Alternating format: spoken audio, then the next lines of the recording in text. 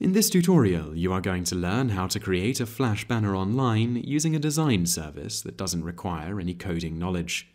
First, you are going to need to visit the site www.BannerSnack.com. Click the Make a Banner button on the front page, then click Sign in with Google.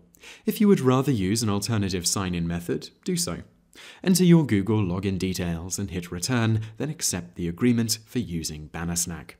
Return to the BannerSnack window and you will see several banner options to choose from. Select a type you want to use at the top and then find a template lower down the page and hover your mouse over it.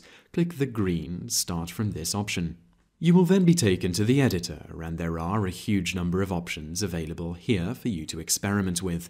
Click play at the top to get an idea of what your banner currently looks like.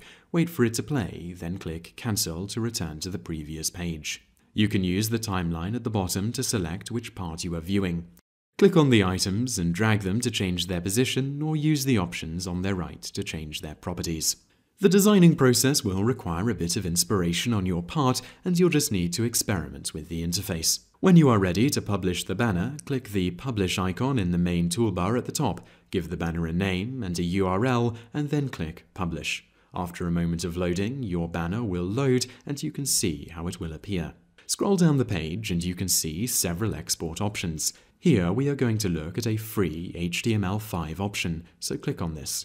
Click Use Free in the pop-up window. A bit of HTML code you can use to put the banner on your website will appear. Use this however you wish. If you do want to remove the watermark from the banner, you will need to pay for the premium version, and that is how to create a Flash banner online.